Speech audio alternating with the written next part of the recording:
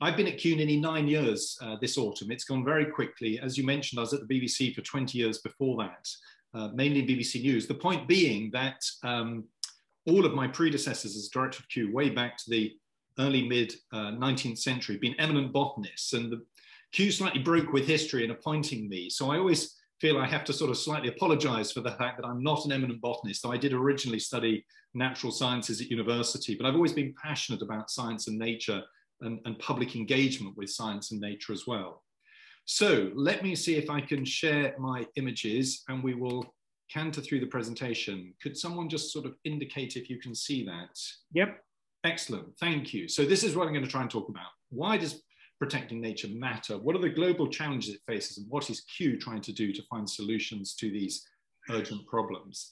So this very first question, why should we care? Why protect nature? Why should we care? And I think there are, in essence, three different sets of answers. But the point I want to stress throughout is this very simple one. All life depends on plants. This is a Sumatran orangutan, one of our closest living relatives, one of the very few great apes still alive on this planet. It is, of course, an incredibly beautiful animal. It is critically endangered. And the reason it's critically endangered is habitat loss. And of course, your eye is immediately drawn, of course, to the ape. But then look around and you see the tropical rainforest on which it is entirely dependent. So one of the points I'm trying to stress in this talk is that all life depends on plants. Think of plants as a life support system for animals, and think of fungi as a life support system for plants. So all life depends on plants. That leads us immediately to these utilitarian arguments about nature.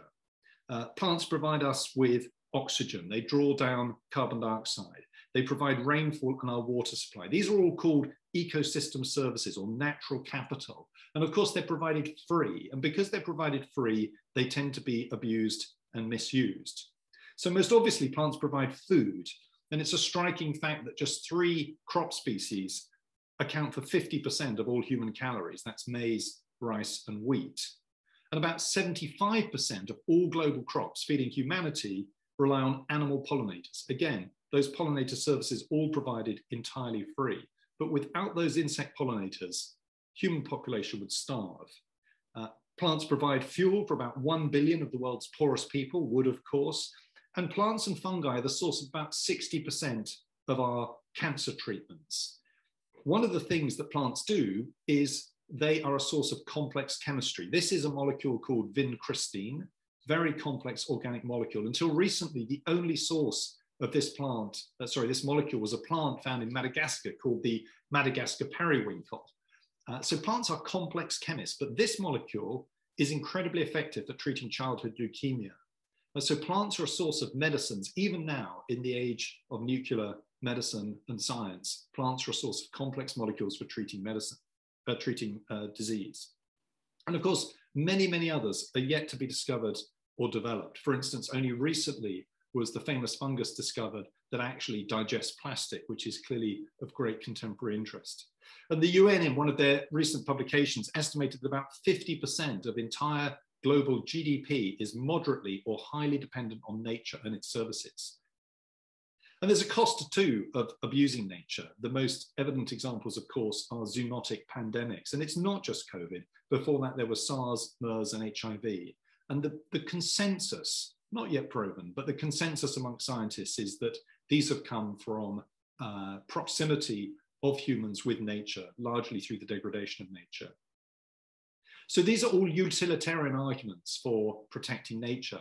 But I think there's also a moral case. So sorry, this is a quote from Professor Sandra Diaz, who led the UN report on biodiversity in 2019. And you can see her view about the link between environmental degradation and zoonotic diseases.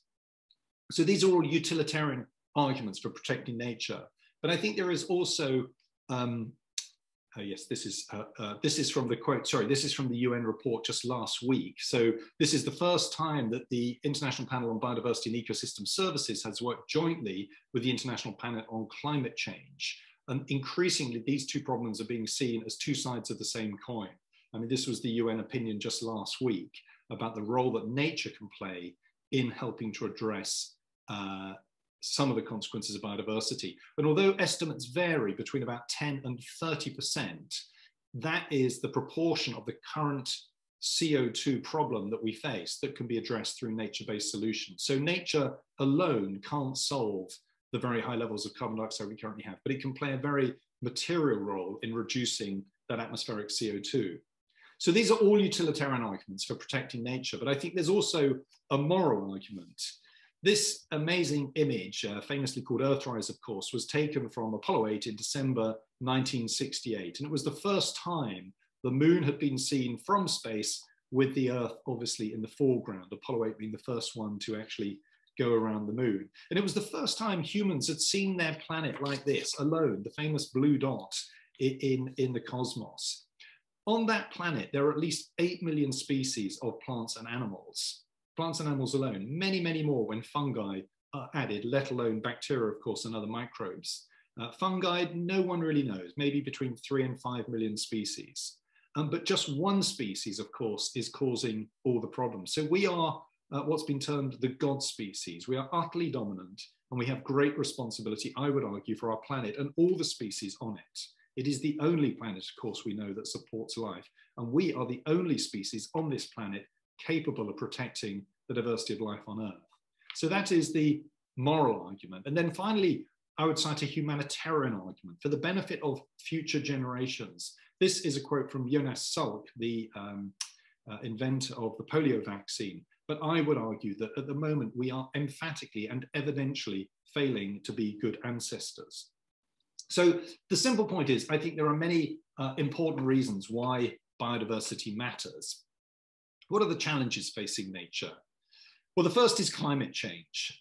Currently, the UN believes that climate change is the third main reason for biodiversity loss. And you might think, well, how can climate change cause biodiversity loss? Well, the illustration on the left, for example, is the fires in Australia in 2019. It destroyed whole ecosystems. Some plants, for instance, were threatened with extinction, and probably many invertebrates were made extinct through these fires, but we will never know.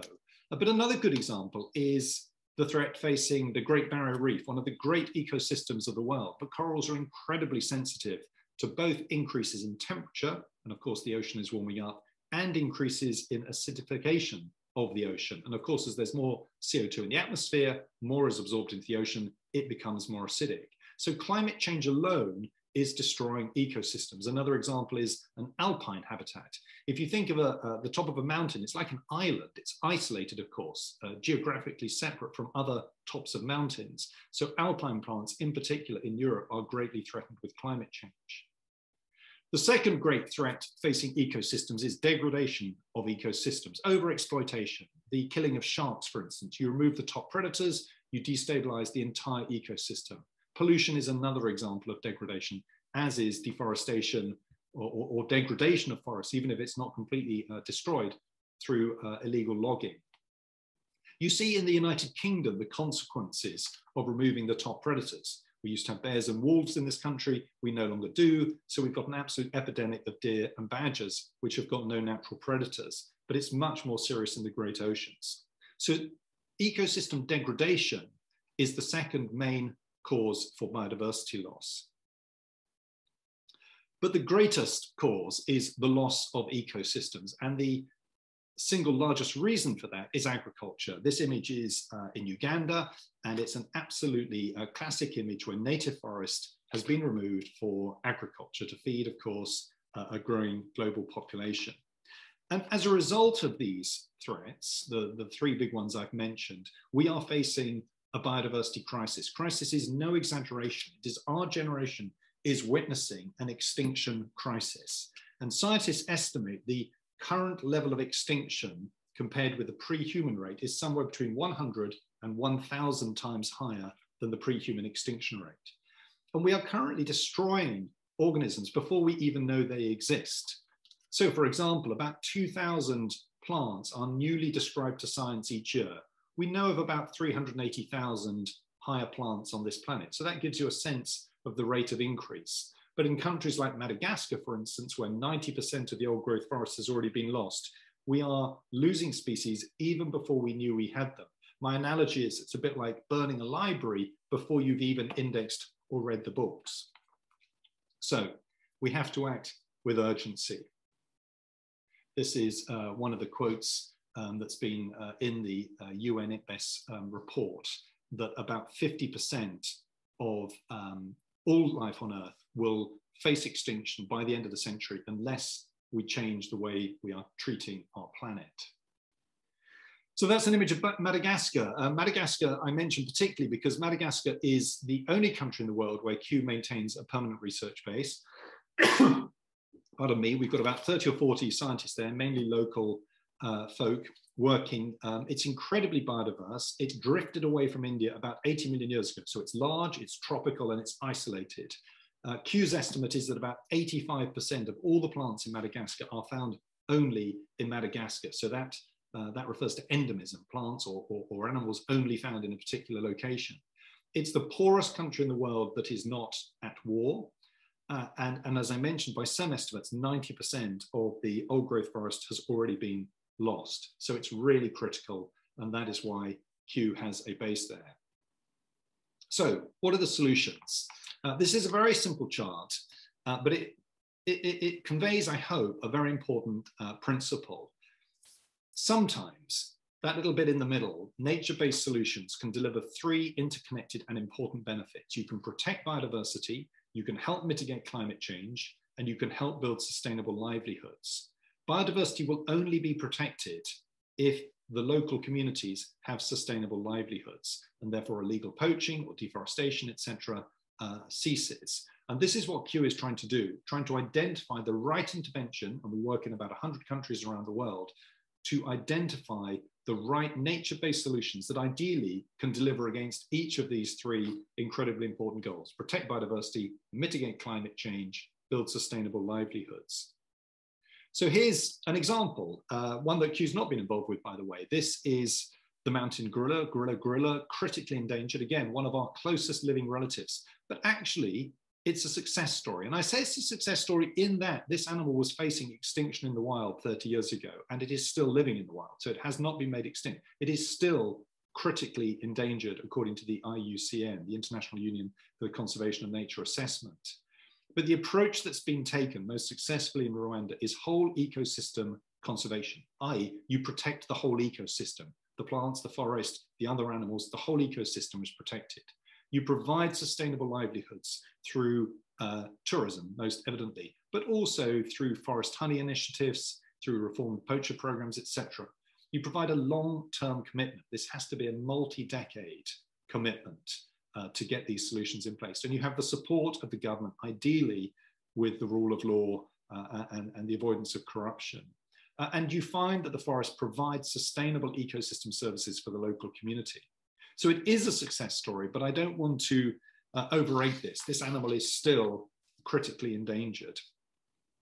These are just a few simple headlines, really. I suppose the point I would stress is that in general, we know what the solutions are, but it's incredibly complicated to deliver long-term sustainable solutions, particularly in some of the poorest countries in the world. And of course, most biodiversity exists in the tropics as a result of the ecosystems that exist there. So although we know what the solutions are, delivering them will be hard, and it requires multi-decadal commitment. This is a great quote, of course, from our local resident, and he's absolutely right. We are at a critical moment in the history of humanity, in the history of biodiversity on this planet. And what we do now and in the next few years will profoundly affect the next few thousand years. And this spirit of urgency, of needing to act now, I think was in many ways the defining thought in the strategy that we worked on last year, in between all of the challenges of COVID. We tried to look ahead at least 30 years and say, right, what can Kew do if we align all of our efforts towards these twin interrelated challenges of the extinction crisis and the climate crisis? What can Kew contribute? Now, many of you, of course, understandably, will think of Kew as a beautiful garden in southwest London, which of course is true. It's a botanic garden, so it's a collection of wild plants, unlike the RHS or the National Trust. We have about 20,000 different species at Kew, which we think is a more diverse living collection than any other botanic garden in the world. But what we also have, and you might not be So familiar with this is about 350 scientists working on plant science and conservation. And we have probably the world's most extensive and diverse botanical collections. So dried plant specimens, the Millennium Seed Bank, library, botanic art, plant DNA, microscope slides, etc. And so we have knowledge about wild plant diversity. And one of our challenges, one of our opportunities is how do we make that knowledge globally accessible and useful to the challenges I've been talking about.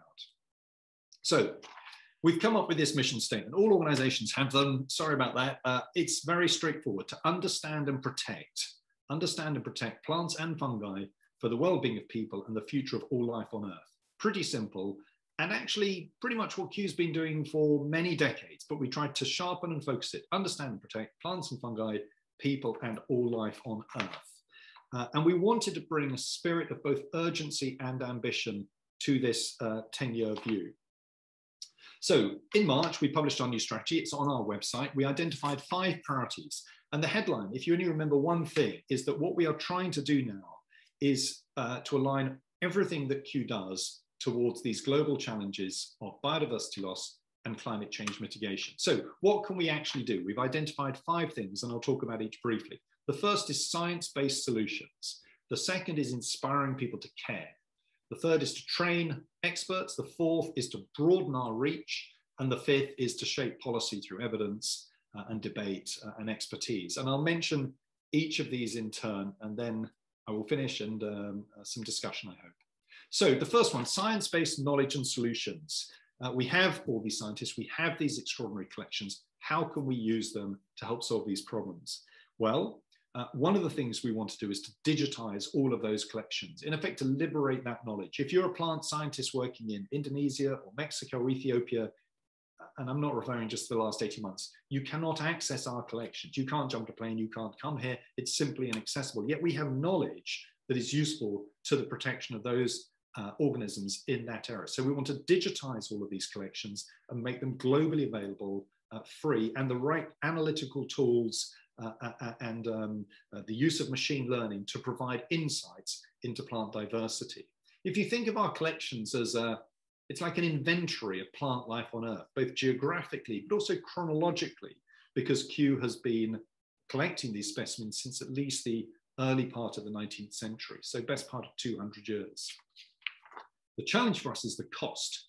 Our collections are so extensive. We have 7.5 million dried plant specimens, for instance, that the cost of digitizing them is considerable. But another thing that we can do is to research the attributes of plants that are useful. So for instance, climate resilient crops. Kew has recently rediscovered a wild coffee relative that can cope with about 5 degrees centigrade peak temperature higher than Coffea arabica, which is the main coffee that you have in your beverage. And that really matters because the world is heating up, and in Ethiopia, in Tanzania, in Thailand and Brazil, where much of the world's coffee is grown, the coffee crop is starting to fail because of those peak temperatures. So if we can find a wild relative that tastes good, but can cope with higher peak temperatures, that's incredibly valuable. The global coffee trade, by the way, is worth about 100 billion per annum, and it's second largest in terms of global commodities only to oil. And in Ethiopia, for instance, about 20–25% of the entire population, their livelihoods, their jobs depend on the coffee economy. So there's a livelihood benefit as well, as I mentioned earlier. So the attributes that are useful, and finally providing evidence. Kew recently was involved in persuading the Cameroonian government to protect the Igbo forest. And Kew's role was to provide the evidence that a large number of endangered and endemic plants lived in that area, i.e. it was a special area that merited protecting. It's also the home for those famous chimps that have been observed using tools to crack nuts and to extract termites and so on. But that area is now protected because of the evidence that Kew could provide. So our number one priority, the foundation on which all of Kew is built, is the science and the solutions. Inspiring people to care. This is the role of our Botanic Gardens. At Kew Gardens, of course, on our second site, Wakehurst in Sussex, which if you haven't visited, 560 acres of Sussex beauty, and anyone who's a Kew member has access to Wakehurst. Basically, the argument here is if people understand the importance of plants and nature, they will work to protect it.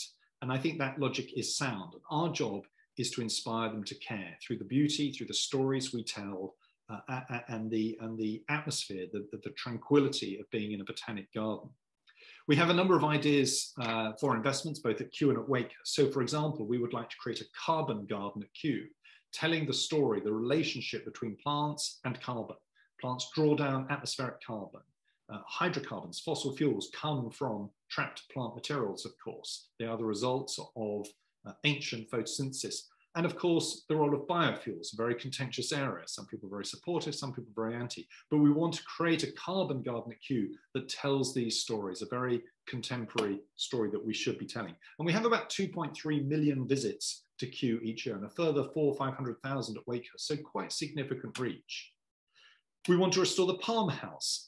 It's our iconic glass house, opened in 1848. It's badly in need of restoration. And the story we want to tell within it is the critical importance of tropical forests, the role they play in moderating global climate, in providing rainfall for crops in North America, for instance, from the Amazonian basin, and of course, supporting that tremendous diversity of life.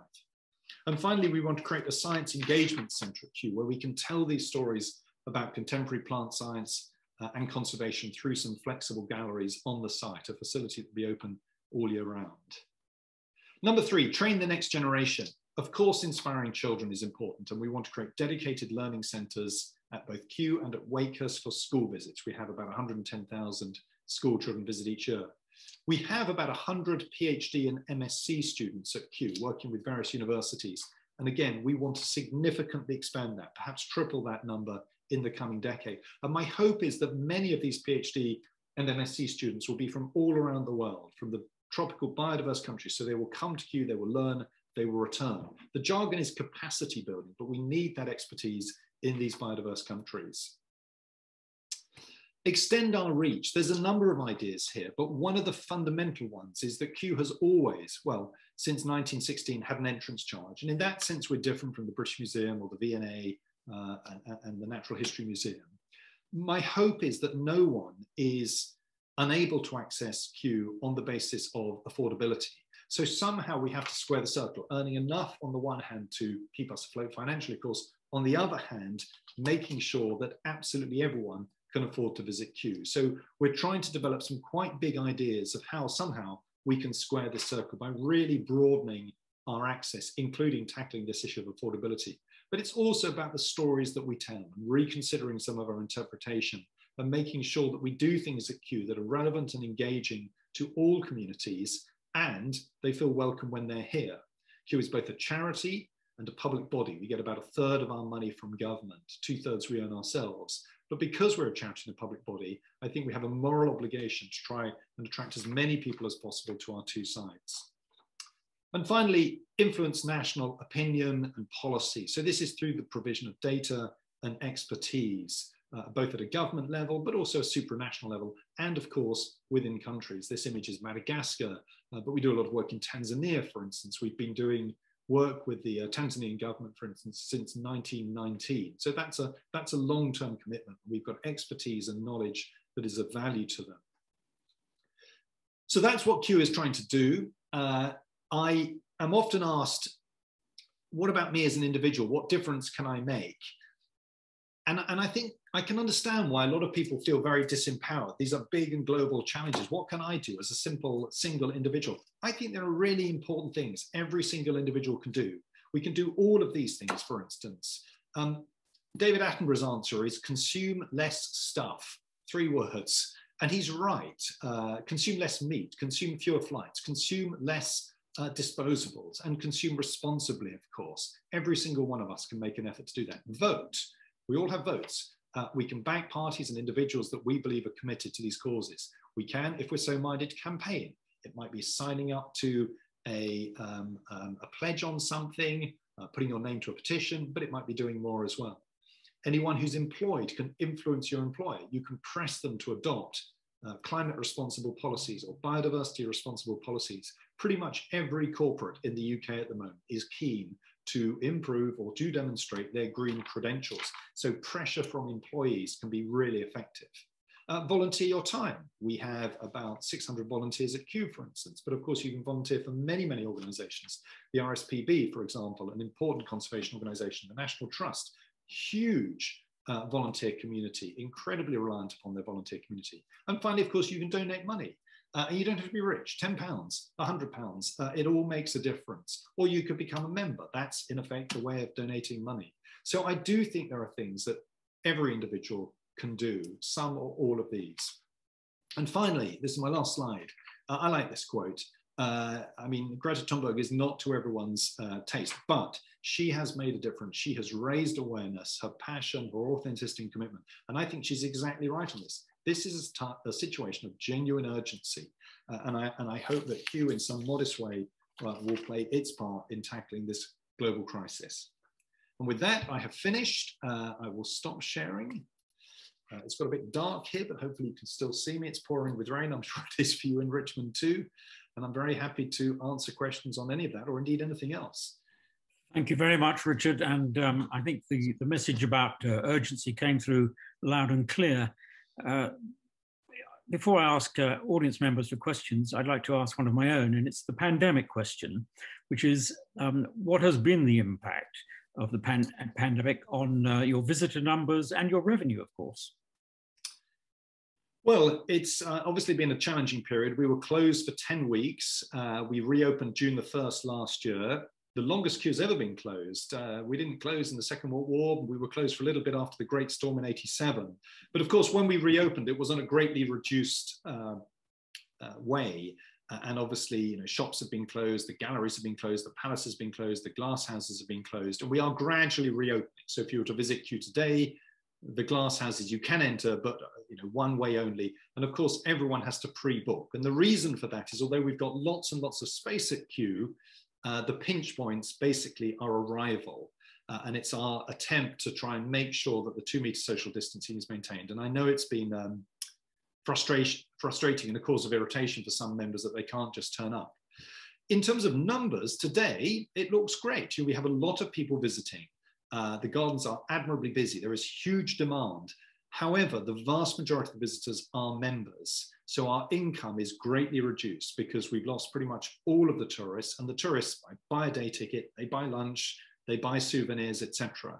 So the volume of visitors is healthy. There's great demand to visit the gardens. Income is still seriously down. Visitor-related income is about half of what it was in 2019. So we have a long way to go. Last year was a tough year. We did get some financial support from government. We furloughed a lot of people. So our science programs were quite hard hit because a lot of the scientists were furloughed. We needed the income, but we're still afloat and things are picking up.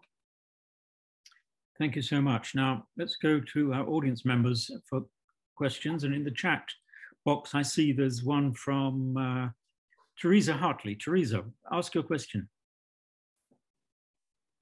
Yes, this isn't really a question about your work, but about accessibility to Wakehurst. Many Richmond and Kew residents have never visited Wakehurst. If you were to offer regular coach trips there, I'm sure that many people would be prepared to pay rather than drive there themselves, and it would also be more eco-friendly. I, for one, have never been, although I've been a member of Kew Gardens for over 30 years. So thank you. It's a very good point. We do sometimes do exactly what you say. We have booked only about twice. Sorry? Only about twice, I think. Okay, I will ask the team to do it more frequently. Whenever we do it, they are fully booked. They are very popular. We market them to members, exactly as you described, coach departing from Kew down to Wakehurst for the day, coming back. If you haven't visited, Wakehurst is very beautiful, completely different to Kew, of course, a very different landscape. So I will pass that back to the membership team and say, do more of them. Let's keep doing it until they're stopped, you know, until we've clearly met demand. So yes, it's a great asset for Kew members is they also have access to Wakehurst, and it's very beautiful down there. The home of the Millennium Seed Bank as well, which is a very interesting conservation project. I know I've always meant to go, but of course it's an effort to drive there. It's 53 miles from Kew to Wakehurst. That's a nice day trip. Okay, next question is Adam. Adam Harrison, are you there? Hello, two things. You did mention restoring the Palm House. I thought it had only been done about 10 years ago. I remember when it was completely stripped empty and then all put back, and we went to look at it before the plants came in. It's a while back, I'm afraid. I think it's about 30 years ago. No, it's less than 30. Okay, I will check. I think you might be surprised how long ago it was. I will, could I have the word, please? I was for a time being the project architect on behalf of the PSA of the Palm House restoration, which started in 88 and completed in 91. It was an extremely good restoration.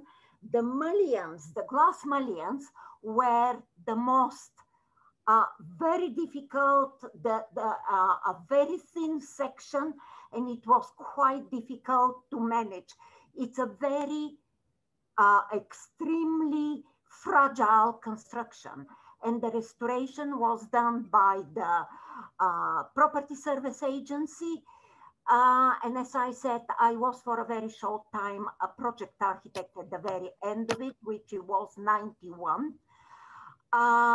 And I feel that there is a failing of supporting really and maintaining this very expensive restoration. And only after 30 years to have to do another very expensive restoration, I think it's a total waste of money, and it is lack of proper maintenance and proper care on the glass envelope of the house. I was also project architect of the extension to the Deverell laboratory. This is standing okay for the moment, but again, I feel that there is a problem with proper maintenance. A lot of different directors have changed over the time. And also I noticed that some little constructions have been going on and off, building, wasting money and resources for some little huts, one behind the lake, which was built, never used, and then demolished.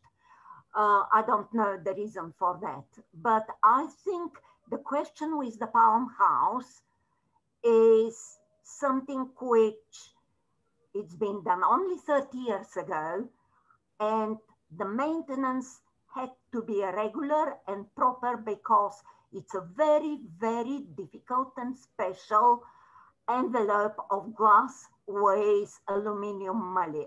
Thank you, Zena. Can we ask Richard for any response he might have? So it was 30 years ago, yes. The Palm House is always going to be challenging. You've got wrought iron and cast iron with the warmth and humidity in a British climate. That's a difficult mix. You also have a very large number of visitors. My understanding is that about 30 to 40 years is a standard cycle for these major restorations. We're unlikely to start it, I would say, optimistically within 3 years. So it'll be coming up to 35 years by the time we start. I have some sympathy for the lack of proper maintenance. One of the challenges that Kew faces is access to capital. We've got nearly 50 listed buildings and historic monuments at Kew, 8 of which are grade 1, enormously expensive to maintain. And we are reliant upon DEFRA, the government department, largely for capital. And it's extremely volatile. That number goes up and down very considerably. So in general, we haven't been able to maintain these properties, not just the Palm House, all of them, as well as we should do. The biggest single challenge at Kew is not the Palm House at the moment, though that's going to be quite an expensive project. It's the back of house buildings where I'm sitting at the moment, the Herbarium, which is a complex of 6 separate buildings, which needs very major renovation and redevelopment. The roof is leaking in one of the wings where our collections are kept, for instance. So there is a lot of work needed on buildings. The legacy of heritage buildings is very expensive. We need to replace the roof in the Orangery, for instance, another grade 1 listed building. And this is all eye-wateringly expensive, but somehow we have to find a solution to this through a mixture of philanthropy. So when we restored the Temperate House, 3/4 of that funding came from philanthropy and government. 1/4 of the cost of the Temperate House came from government. But it is a constant struggle to get the capital we need to maintain and rejuvenate these buildings. Thank you, Richard. Next question is from Janine Langrish. Are you there? Yes, hi. Firstly, just say I think it's really sad that both here and on social media, people are threatening to drop their memberships because of the booking system. I mean, I'm a member because I want to support Kew primarily, though it's fantastic that I get to visit it. With other organisations where I'm a member, I've taken out life membership this year because I think it's a time where a lot of organisations have lost a lot of funds due to lockdown. I would love to be able to do the same for Kew, but that option isn't there. And I just wondered whether you'd consider giving people the option of life membership. So a number of people raise this with me. We are looking at life membership for Kew, just as the National Trust, for instance, has life membership. We used to do it. I think it was stopped about 10, 12 years ago. I'm not sure, how many we'd sell, but that doesn't matter. It's a wonderful gift to give to yourself or to someone else. And thank you for your support. I mean, membership is incredibly important to us. We have about 80,000 memberships, but more members, of course, because people have joint and family memberships. And it's incredibly important community for us, an incredibly important and reliable source of income for us. So again, when people say to me, what can I do to help Kew? One of the simplest things you can do is to encourage your friends to become members or buy a gift membership for them or your family. It really is a wonderful gift because you're giving the gift to the recipient, but also to Kew, of course. So thank you. Thank you. Thank you very much. Any other questions? I think Andy Dowding, you've got a question or two. Yeah, I've got, I'll try and keep it to only one. First of all, Richard, can I just say a fantastic presentation and talk. Absolutely gripping, really well presented, and I'm sure all our 100 or so attendees will have got an awful lot of value out of that. So thank you so much. I hate to dwell on the funding issue, but it is a little bit of a preoccupation for all of us at the moment, post-pandemically. You mentioned, I think 30% of your funding on a sort of reasonably regular basis came from government. How does that relate to what happened before? So is that a diminishing percentage? If it is, I guess you would expect it to continue to diminish. And therefore, are we going to see, or are you planning more sort of commercial events such as Kew the Music and the cinema, all of which I'm a massive fan of? But I guess there's only so far that you can go with the sort of natural conservatism that, Kew members would allow, would impose on you. Well, thank you. So when Kew was made our current governance model, we're something called a non-departmental public body under the 1983 Heritage Act. Back in 1983, about 95% of Kew's money came as a direct government grant. Today, that proportion is about 30%. So the trajectory is clear. We have to be quite commercial. We have to be quite entrepreneurial. And we get income from many different sources. So science grants, philanthropy, visitor-related income, membership I've mentioned. And those commercial events that you mentioned, Christmas at Kew, for instance, is incredibly important to us. And I rather love the fact that December is now the busiest month of the year at Kew. We had 320,000 people through Christmas at Kew, not last year, obviously, but the year before. And it brings a joy to a lot of people when historically the gardens would have just been locked and empty. But it's absolutely critical to helping us pay the bills as well. You're right, we do reach capacity. Christmas at Kew is now maxed out. We're not going to do any more nights. We're not going to cram more people in per night. We're not going to raise the price. So we constantly have to think of what new. We do have a global commercial partnership with Procter & Gamble. We do some science for them. We license our logo to them. And that's fantastic because we get a percentage of sales of Herbal Essences shampoo, for instance, all around the world. And although the percentage is low, the volume of sales is large. And of course, that sort of income stream is unaffected by, I don't know, coronavirus or bad weather and all the other things. We don't upset the local residents with selling Herbal Essences in the way that some people get upset with Kew the Music, for instance. And so we have to be quite entrepreneurial. And I'm hoping we can develop other big commercial partnerships like the Procter & Gamble one. The other thing I'd say about Kew Gardens is that, it's a big site. It's 330 acres. I would say we're at capacity, maybe 15 days of the year. So maybe 350 days of the year, we've got spare capacity. So in a sense, it's always a version of the same question. How do we make the best of what we've already got? So for instance, we started doing cycle evenings on summer evenings. Last night was a cycle evening when normally the gardens, as I say, would have been locked and closed. So we continue to work at that. I am expecting government income to continue to fall. Public finances are not healthy. My request to government is around capital for those buildings, and the science buildings in particular. Thanks again, Richard. Any other questions from anyone? Do you have a follow-up, Andy? Well, I was just going to say, Richard, I think it was slightly before your time, but Debbie and I got married in a marquee just outside the palace. And I think given the backlog on weddings that's going on at the moment, that I don't know, I'm sure there are constraints that stopped it from happening, because I guess it was probably quite a lucrative initiative for you guys. But having that marquee outside the palace and being able to sublet it for events and weddings, I think was a wonderful thing. And we were terribly lucky, I think, to be about the last wedding reception to happen there. Well, thank you.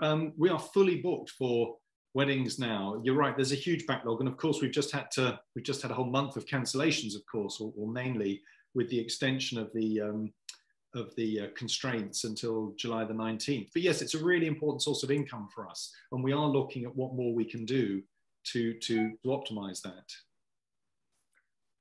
Thank you. The next question is from Bill Newton-Dunn. Okay, sorry, I was on mute. I think fantastic talk, Richard. Thank you very much. With the acceleration of climate change, which we're all against, but it's going to happen, would you consider planting a young baobab tree?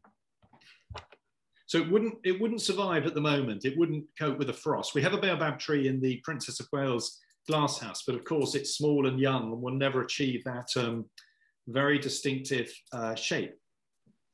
But your broader point, climate change is happening, and it will have a very material effect on Kew Gardens. Some of the people that work in the gardens believe that in 50 years' time, we will not have beech trees in southern England. They don't like aridity. The soil at Kew is not good at holding water. You also have all the pests and pathogens, of course. You see what happens with the horse chestnut, for instance, with the leaf miner. And so you will see, I think, a really considerable change in the landscape and the species mix at Kew, without doubt. And that's, I suspect, if we could travel forward 50 or 100 years, a walk around the Arboretum at Kew would be really quite a different experience. Okay. I have another question of my own, if I may, and it's this. How disruptive for Kew has been the new cycle lane along Kew Road? It must make life very difficult for your visitors. Well, it does. It does. It was the whole episode has been a little frustrating. I think it would have been helpful to have a little bit more dialogue with the council on this. It was put in very quickly, as you know, under the emergency legislation, then was followed up with further parking restraints on Kew Green. Our principal request throughout this, we've never objected to the cycle lane because we do, of course, see the value of cycling. I hope there aren't further parking restrictions in the immediate area. And our principal request to the council is that there is a place for coaches, school buses in particular, to drop off pupils. They used to stop on Kew Road, but they can't do that now because of the cycle lane. And so at the moment, there is a real problem with school coaches and tour coaches. The council's view is they should all come to Elizabeth Gate, which is the gate on Kew Green, if you're familiar with it. But already, and we're way off peak busyness, that is causing real problems on Kew Green and congestion. And it also means the pupils start their school visit to Kew basically in the wrong place. So we're very much hoping, and the council are trying to do this, that they can find a solution whereby coaches can drop off closer to Victoria Gate, the gate on Kew Road. We have received a lot of complaints from members, but we basically say it's almost nothing to do with us. I mean, it wasn't our decision. It's obviously a council decision. Right, thank you. May I ask a question? Any other questions? Yes, please. David Reed. Yep. I'm aware that you've got Wakehurst Place and Kew Gardens in the south of England. I sort of feel that the rest of the country is being left out. Is there any chance of you getting together with anything else north and do a similar service? Well, I would love to, and it's a good point. I mean, you look at Tate, they've got the Liverpool, the Science Museum's got the museums in Bradford and York, for instance. There is a wonderful botanic garden in Edinburgh, of course, separate institution. I would love to. I mean, I know you know this, it all comes down to resources. If the funding was there, to have a Kew North would be absolutely fantastic. the capital is one thing. You know, someone might find us X million pounds to build it. It's the running costs that are the real challenge. The Welsh National Botanic Garden was a millennium project. Beautiful garden, beautiful glass house. They have really struggled ever since to get enough income to keep the operation afloat. And how's it being paid for then? So the Welsh Botanic Garden basically receives a series of bailouts from the Welsh government, the Welsh Assembly, which was not the original intention. The original intention was that it could cover its own running costs through visitor-related income, but it's always struggled to do that. So the only point I'm making is that if we were to do something in the north of England, you know, we'd need to find both the capital to build it and have a credible business model for maintaining it. Just so you know, quite interestingly, a bit like the Victorians did in Britain, around the world, there is an absolute boom in opening new botanic gardens. South Korea, for instance, is in the process of building 4 new botanic gardens. China has opened more than 100 botanic gardens in the last decade. Oman is about to open its first botanic garden. So in many parts of the world, this is absolute boom time for botanic gardens. Thank you. And there's a question here about the Red Palace from Bill Newton-Dunn again. Hello, it's Anna, not Bill. Just you mentioned Kew Palace or an earlier question, and both Kew Palace and Queen Charlotte's Cottage are closed in the winter. Is there any reason why they couldn't be open? Because you often take my grandchildren or visitors around and they're quite frustrated that they can't get into Kew Palace or indeed Queen Charlotte's Cottage. So 4 of the properties at Kew, the properties with particular royal heritage, are looked after by our partners at Kew Gardens, which is Historic Royal Palaces. Mm. So they open the palace, the kitchens, the pagoda, and Queen Charlotte's Cottage.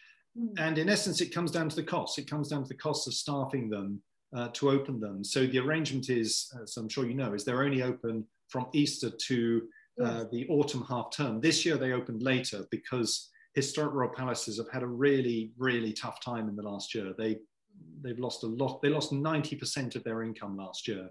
So I'm afraid the rather sad answer is they simply can't afford to open them more than they are already doing at the moment. Mm. It's rather sad because it is quite frustrating sometimes when visitors or especially visitors from abroad or from afar, and they'd love to go inside these places and they just can't. But no problem. Can't be done, it can't be done. Thank you. Thank you. Now, Teresa Hartley has an idea for traffic management. Yes, doing some lateral thinking. I mean, where else have you thought of parking? Has it occurred to you that maybe the coaches could go into the car park at the rugby ground if you did a deal with them, and then the passengers could get in at the Lion Gate? There's plenty of places for coaches to park. That's not the problem. I mean, Twickenham, for instance, has got lots and lots of parking space. Oh, but that's a long way away. But the rugby ground is right next to Lion Gate. Yes, the issue is where they drop off the passengers, and the school groups need to arrive at Victoria Gate, which, as you know, is quite a long way from Lion Gate.